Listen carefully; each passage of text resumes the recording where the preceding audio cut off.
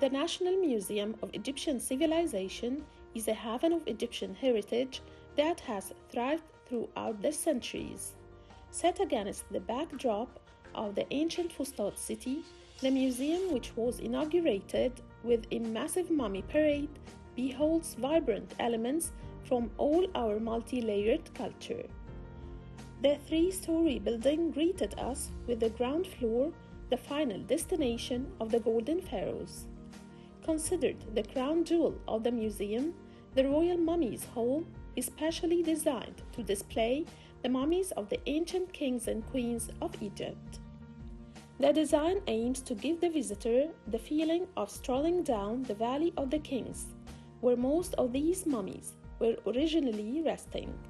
The Mummies Hall, a key display of the museum, is designed to look like the royal tombs in Luxor's Valley of the Kings. The hall has a slope leading down to it where visitors find themselves face to face with the royal mummies in a dimly lighted hall. In a specific, unconventional path, accompanied by dim lighting, visitors feel that they are inside a real cemetery as the mummies are displayed in a unique way, accompanied by interactive displays and 3D holograms. The stairs then led us to the first floor, which displays ancient Egypt's medical excellence, skillful crafts and trades, as well as remarkable accessories, makeup, board games, and all the elements of ancient Egypt's heritage. On the opposite side of the ancient Egyptian relics lie segments of Islamic and Coptic cultures.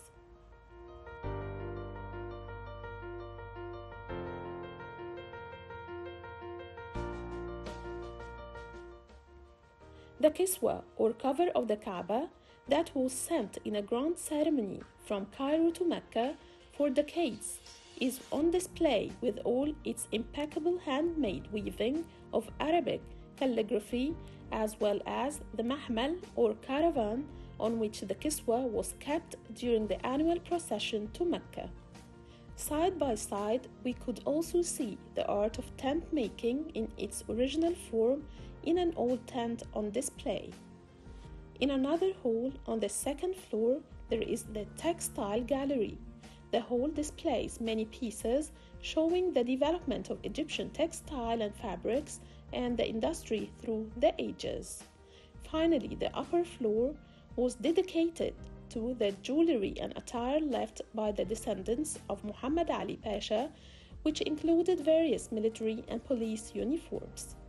The National Museum of Egyptian Civilization embraces at its western edge an exclusive archaeological dye house that dates back to at least the 1st century of the Fatimid period. The pottery group, known as the pots with a black edge, is also one of the most prominent collectibles that is displayed in the museum, dating back to the pre-dynastic era.